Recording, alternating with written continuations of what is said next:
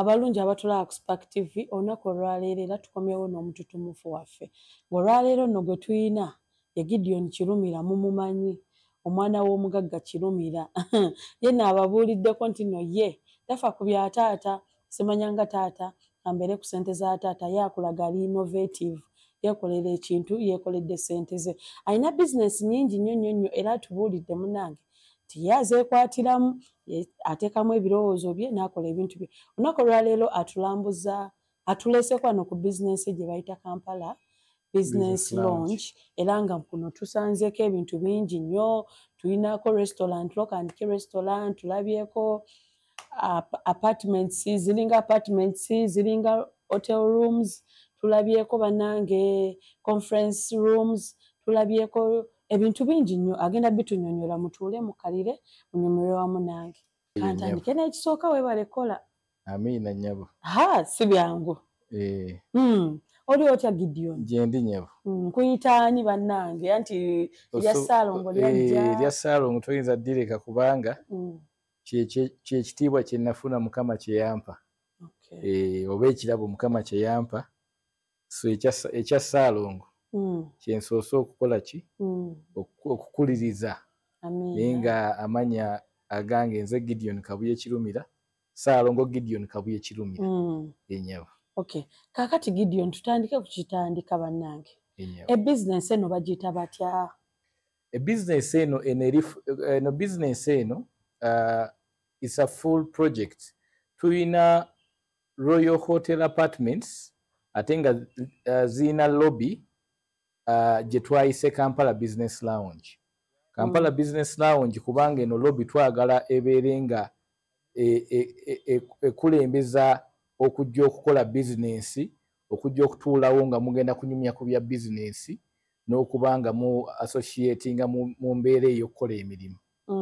Yennyabo. Era eyo lobby Kampala Business Lounge ate eyinamu obuntu bwenkulaze oba bwembalambuzaako obulimu boardrooms ez'okutuulamu meetings, mulimu private meeting room ey'abantu 7, mulimu multipurpose hall eya parties oba events, ne mubaamu ne co-working space ey'okubanga musobola okutuula ne muwakinga abantu bangi naye nga eringa office naye nga shared nga nayo tusobola giprovidinga. Then finally ne kubaako Lock and Key restaurant musobola okufuna emmere ey'omutindo ate n'okubanga musobola okutuula nga mumaze okukola bizinesi yammwe ne mutuulako mu biseera byammwe eby'eddembe. Okay. Omuntu ayinza okwebuuza eno bizinesi yali dream yo ani ali behind business eno? So eno business it was a dream of mine naye nga first of all nja kutandika okwebaza chairman wange ate nga kitange chairman His Excellency Godfrey Kirumira Kalule ye yazimba ekizimbe kino kye bayita Royal Complex ekiri opposite Taxi Park. Ekizimbe kino kiriko amaduuka ag'enjawulo restaurants ate nga kitunudde mu paaka kiri mu center ya Kampala. Kwegamba yafuna yasooka eyange eringa yayongereza ku kye yakola natuulako naye ne munnyonnyola nti bannange omanye ebizimbe ebyaffe wano downtown oluusi floors eza waggulu tezifuna nnyo activities, tezifuna traffic. So waggulu olusinga tuzimba naye nga teri ssente zivaayo. Okumusaba nti omanyi taata wompe ekitiibwa n'omukisa ne blessing ngezeeko okuyiiyaayo ekintu kye tunaakola waggulu ate kyongere okuleeta traffic mu kizimbe kyaffe kireete n'abantu waggulu okukaminga up ne Royal Hotel Apartments ne Kampala Business Lounge eno lounge gye mulambudde. So ekirooto kyali kyange naye ate sikituukiriza nzekka, mubaddemu support eya taata, mubaddemu support eya teams ez'enjawulo. Tulina abaana abaffe betuzaala abasomerako ebweru Melissa Kaya ne Wabwire Matthew basobola okujja ne beegatta nange okulaba nti realizinga Kampala Business Lounge. Gye mulabye. Omuntu ayinza okwebuuza nti no lwaki business eno mu business zonna?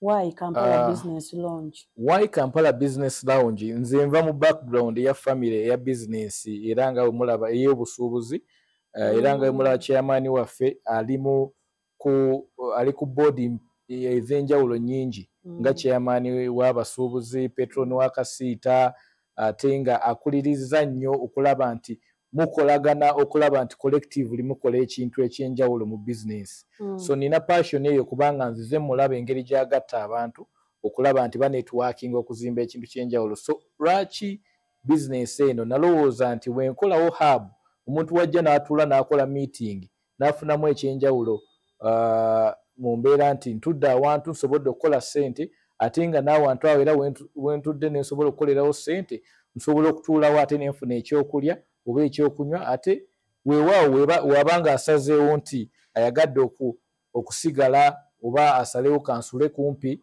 n'edduuka enkya seetaaga kuddayo waka maybe nvudde walako naye nga bizinesi ewedde leeti era tulina ebisulo wasobola okukola ki okusibira. So it is a concept ekirina okwegatta okulaba nti kiyamba la whole project. Nti n'omuntu ali wano asobola okukka wansi ng'afuluma n'agula ne ku bintu kubapangisa abasuubuzi abali wansi.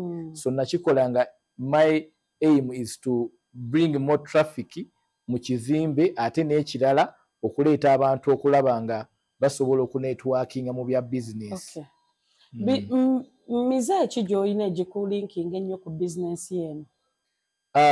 Njagala nnyo okumanya abannabizinesi bannange kubanga ekimu ku kyenjize mu nsi nti b'omanyi bwe bugagga bw'olina network y'obuzungu agala network yo network yo. So njagala nnyo okunetworkinga era ndi muntu nnyo w'abantu abasinga abansanga eyo njagala nnyo okumiitinga abavubuka bannange ne tuwayawaya because that is my nature.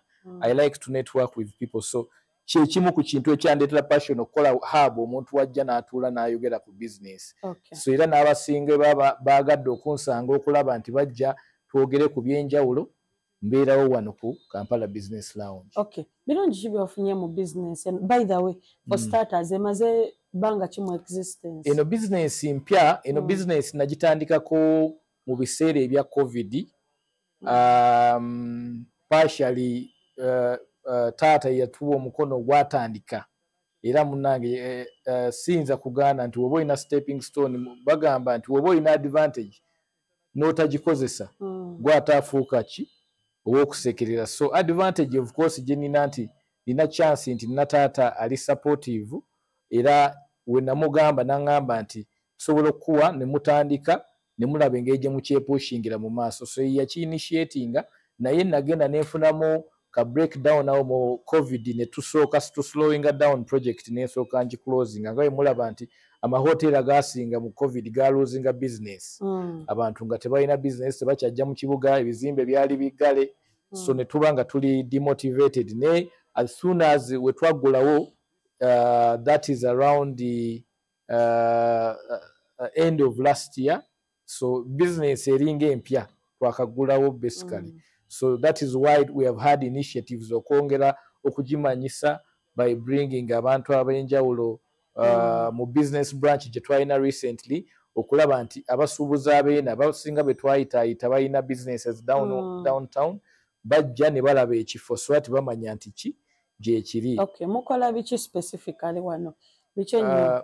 Bakasitoma bamwe ki kye mubatuusaako ennyo? Bakasitoma tubatuusaako meeting rooms, boardrooms ez'enjawulo ze basobola okutuula ne bawayawaya business mu bo oba ne ba-investors baabwe bayinza okuba nga baleese okuva ebweru bajja okulaba bye bakola wano mu Uganda n'okutunda ebyamaguzi. Tupromotinga n'abavubuka abaagala okutandika businesses zaabwe eziri innovations mu basuubuzi ab'enjawulo kuba ne wano tutera okuba ne meetings ez'abakasiita era nga wenkola ze multipurpose hall twalina Kasiita Awards launch era nga twagikola in partnerships with Urithi Events, which is one of the companies that is a child company from this business lounge. So supporting companies ezijja waggulu nti tuzinoonyeza abantu abasobola partneringa nabo ate era tuziwa chance okulaunchinga ebintu byazo wano mu Kampala Business Lounge ate ne tuziconnectinga ne ku basuubuzi ab'enjawulo through Kasiita. So and on doing that ne providing extra services like stationary services oba mulina bye mukoze tuba printingira ebintu byammwe wireless ate n'ekirala ne tuba ne restaurant ya fine dining restaurant eno tuleese bashefu ab'enjawulo abakugu ddala nno ne basobola okukola emmere ey'enjawulo gye tugenda okusobola okubawaako nammwe mulyeko onaasanga onambuulira ky'onaaba owulidde ku kamere ke tunaaba nga tubawaddeko yennyabo. Ebirungi ki by'ofunye mu bizinesi eno? Ebirungi bye nfunye mu bizinesi basically nsobodde okufuna ekifo ekisobola okundeetera abantu b'enjawulo meetings abantu, so it is a business that has brought people closer to me. Abantu bajjaawo always nga balya emmere nameetingako n'omukyala restaurant gundi akola ki ayogera ku restaurants aziwa Max babayita batya bamuyita Sabajan yajja era n'alyako emmere wano naye simumanyi nnyo naye nga tetumiitingangako naye namumiitingako olwo nga ne tunyumyanga omukyala kwegamba ali very very passionate about the restaurant industry nangamba tusanyuse nnyo okulaba service yammwe wano nti ya mutindo. Kati ono omukyala blogging ku TikTok, she has a very big following of about 3 million and above. Yajja era we yajja abantu batukubira nnyo amasimu for inquiries kuba yajja teyatugamba na kutugamba nga zze nga tetumumanyi n'alya ku mmere yaffe nga emmere yammwe nnungi nnyo kisinzira ku mutindo gwe muleese eno wansi. Abantu eno wansi oluusi babadde abasuubuzi tebabamalirayo mutindo kuba bamanyi nti abasuubuzi tebajja kukisasulira but ate abasuubuzi ennaku zino bakulaakulanye ne business environment ekulaakulanye ebintu ebiri uptown nino downtown abasuubuzi basobola obyetuusaako ng'emmere ennungi. So really it is my passion okulaba nti I provide something back kubanga core business zaffe tubadde mu real estate era nga muzeeyi ali nnyo mu basuubuzi eno wansi niyo bakolera ekintu ekirungi eky'omutindo ogwa waggulu nabo basanyuka ne bajja ne bagamba nti waliwo akafo wali waggulu ku Royal Complex kakuwa ekifo ekiluxurious ate nga kiri ku standard ey'omutindo n'emmere ennungi. Byakusoomooza ki by'osanze mu bizinesi eno bukyangu ogitandika?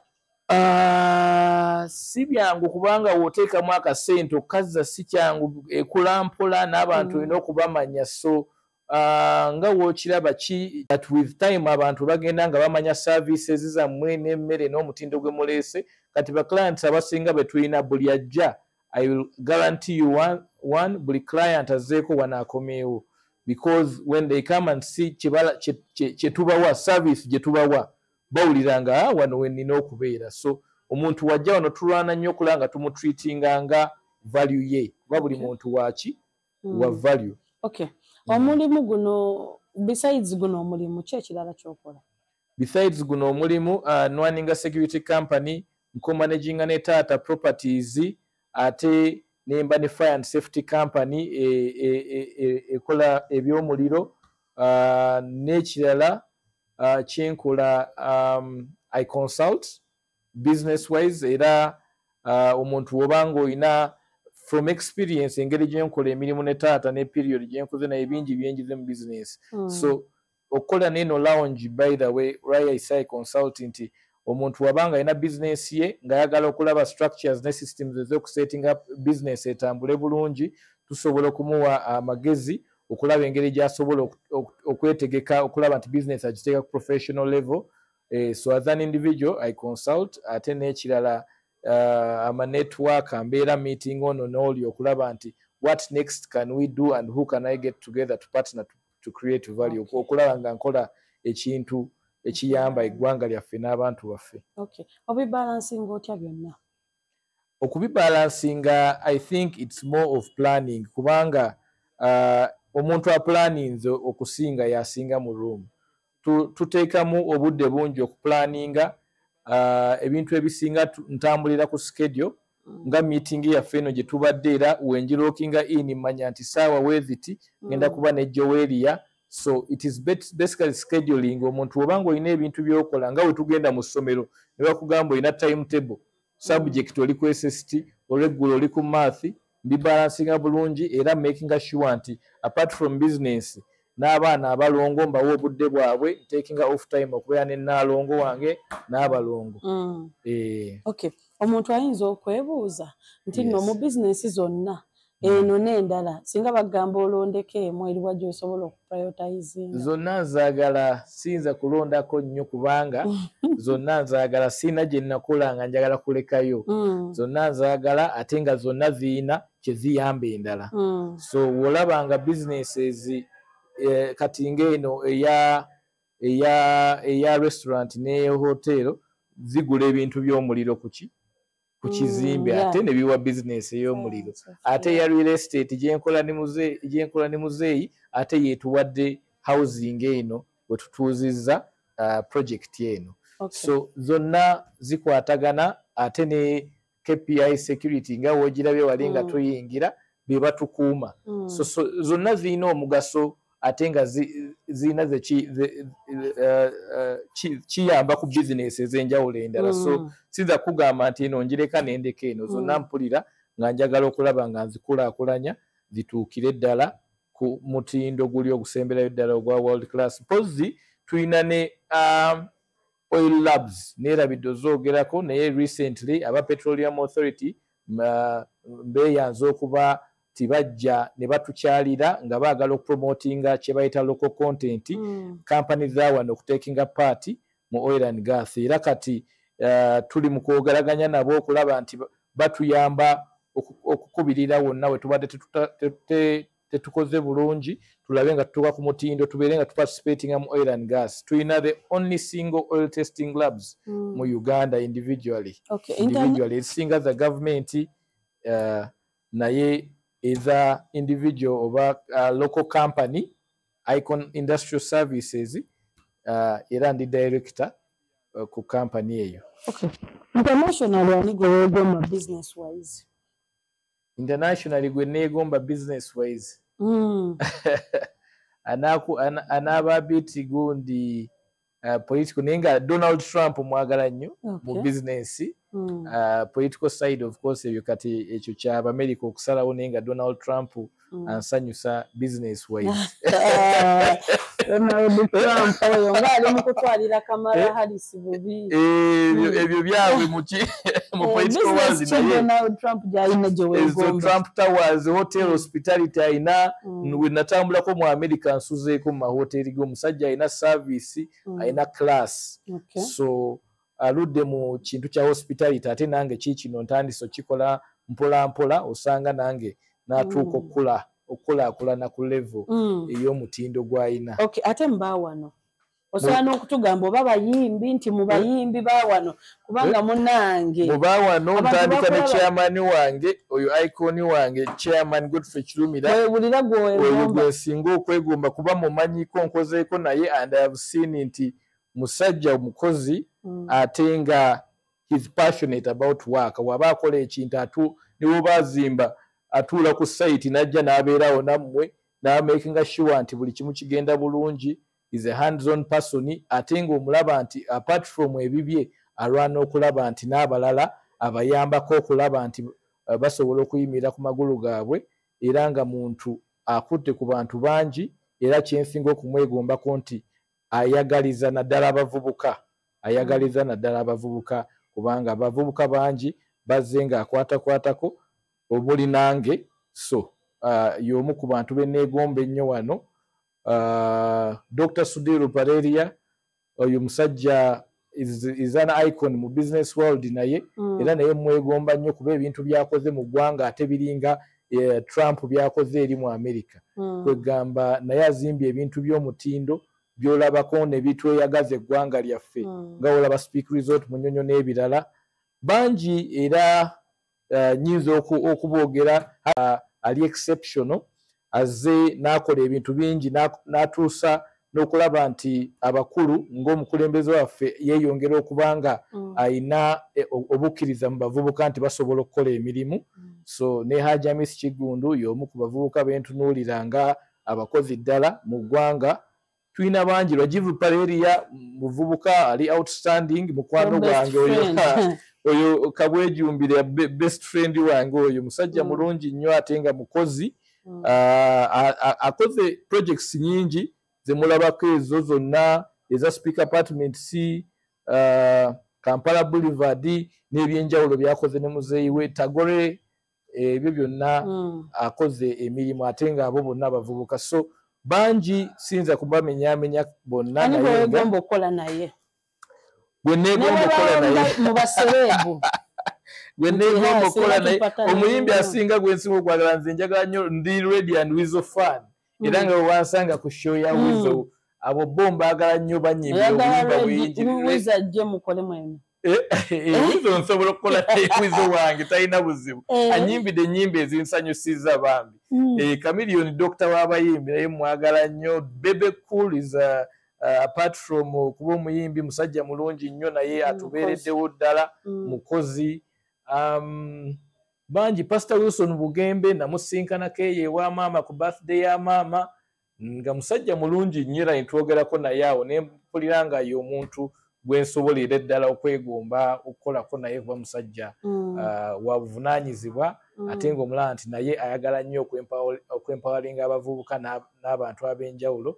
So yes, nina abantu ab'enjawulo benjagala okukola nabo, siyinza kubamenyamenya bonna nembamalayo kubanga bangi Abannayuganda bangi abakoze emirimu emirungi. Rule ki ey'obulamu bujja ofollowinga?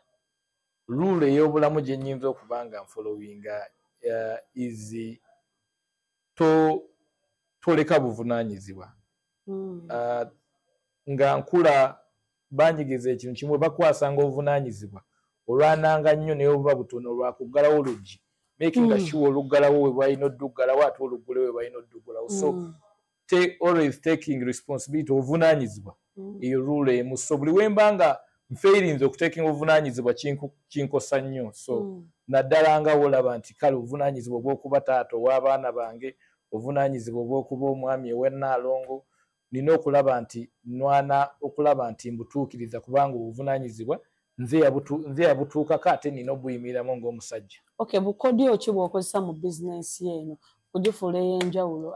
Kuba Kampala Business Launch si esoose yokka naye biki ebyenjawulo? Ebyenjawulo tulina planning ne team background kirungi, temukigwamu bugwe, olina okuba nga okiplaningidde okukituusa ku mutindo ogwo. So nga omulaba meeting rooms zino bayirawe nga n'abantu tebannajja ffe abasooka ozikozesa.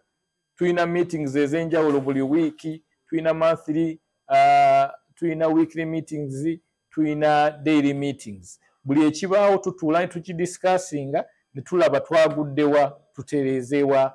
So the best advice gye nnyinza okugamba abantu oba okola ekintu kiwa obudde kiplaningire bulungi ate nga obanga okyagala kiwangule kiwa obudde obwa ne gundi ne proper planning. Lastly, eri abavubuka naddala abaana b'abaami abakozeemu kasente ababagagga nga baleera engalo tebaagala kukola, n'eri abo bonna abakutuna ne bagamba Gideon alina okuba nga buli kimu kiri soft ku sayidi ye, takola, taata amuwa, taata amulabirira, kikyoyinza obbagamba n'abakulaba mu pate ne bagamba Gideon alabika y'obulamu bwe abeera mu pate bukyakala bukyakazi. Buli kimu kirina balance. Kati wonsanga nga wansanga ku show eya Ready and Weasel tekitegeeza nti mu wiiki yonna mbadde ku show. Oplaninga obudde bwo omuntu naddala mu myaka gyaffe egy'obuvubuka togitta mu kulya buli bulamu kubanga olina emyaka egy'obukadde egy'okwewummuza.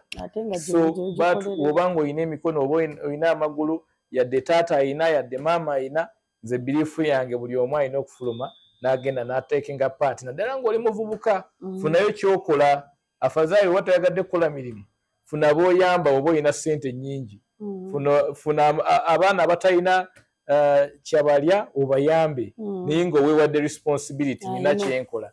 So era abavubuka abalowooza nti okukyakala kukaba obulamu, no, we are here for a purpose. Tulina reason lwaki tujja ku nsi. Kolayo naawe oleke ekintu ku nsi olekereko n'abalala abanajja, abaana bo n'abaana b'abaana bo, kubanga at the end of the day tetwagala ate bazzukulu bo kujjukiranga eyali omukyakaze kulya buli na kunywa. Okay. Yes. Okay. Tweyanza nnyo tweyanze. Abantu balagirire business weli. Bannange tuli opposite the old taxi park, ekizimbe kyaffe bakiyita Aponye, ate nga bagiyita Market Street. Okay. Waggulu tuli ku 4th floor, ojja kusanga Kampala Business Lounge, Lock and Key Restaurant, ne Royal Hotel Apartments. Tubeesunze mujje mutuwagire ate naffe tubayisenga bakabaka kuba mwenna muli bakabaka mu ngeri yammwe, so we will treat you like kings. Tujja bawa treatment ng'eya kabaka. Mpozi ngeri gye njogedde ku ekyo ntumira Ssaabasajja Kabaka kubanga ye yaggulawo kino ekizimbe nga taata akimaze mu 2004. Kyova olaba erinnya Royal Complex lyava ku ekyo. So taata we yazimba ekizimbe yafuna ekitiibwa okuva wa Ssaabasajja Kabaka n'ajja n'aggulawo ekizimbe kino.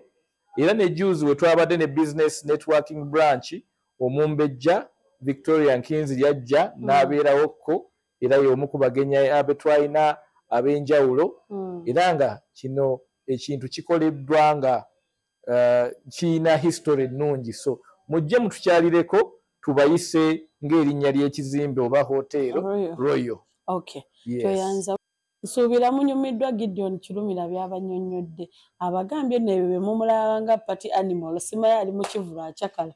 Bambi akola atulambuza bizinesi atubulidde buli kimu. Abavubuka abagambye banne mwenyigire mukola, temwetuulirira, temwetuulako, muve mu kusabiriza n'okulowooza nti abazadde bammwe be balina obbawa. Yabadde Gideon Kirumira, tumusanze wano Kampala Business Lounge, tusinkana olwokusatu oluddako n'omuntu tumufu omulala naki kyakola.